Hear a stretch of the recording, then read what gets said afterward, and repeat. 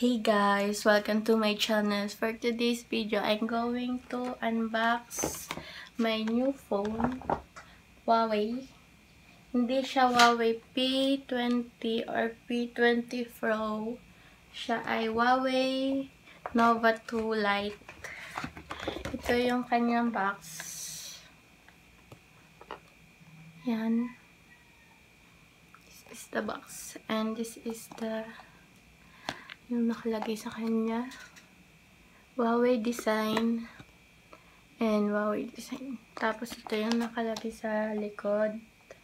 Ang nakalagay sa likod ay dual camera, 8 megapixel toning flash, full screen display, face lock, and 30 GB of yung storage. Tapos 3 GB of RAM. Yun ang kanyang yan. Tapos yan. Nagamit ko na to. Yan ang naka-plastic siya. Tapos yan ang phone. Makikita nyo yung tapos meron siya yung bukasan ng SIM.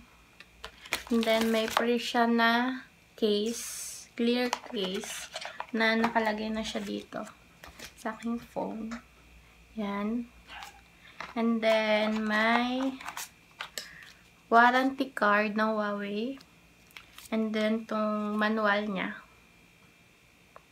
Nakalagay siya kanya quick start. Yan. Hindi naman natin to binabasa, di ba?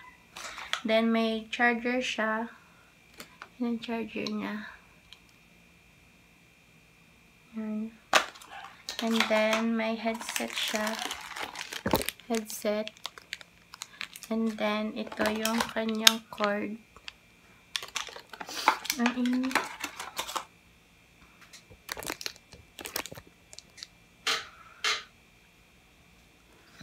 And then, yan. Ito na yung phone. Tayo dito sa phone. Ang kinuha kong color ay color blue. Ano siya, glassy, pero plastic yung likod niya. Tapos ito yung case, nandito na. Tapos ito yung harapan. Tapos ito yung display. Yan. Tapos pag binuksan mo siya, meron na siya nung fingerprint. Pag binuhay ko, yan, ang bilis ng kanyang fingerprints. Yan, ang display. Kita nyo. Yan. Ito yung itsura ng camera niya. Yan, nakikita nyo ako. Then, ito naman yung itsura ng message niya. Yan. Hindi nyo nakikita. Yan ang example. Yan. Sa smart. And then,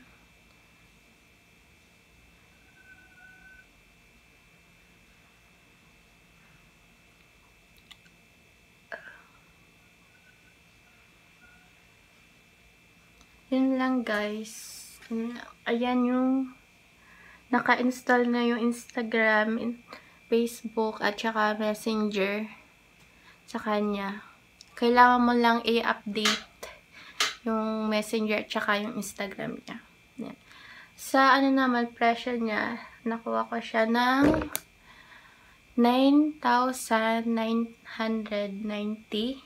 Yan, may sukali pa kayong 10 pesos sa inyo, 10,000. Affordable.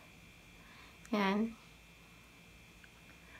Let me know guys kung gusto nyo ng review nitong Huawei Nova 2 Lite, and I'm going to upload that very soon.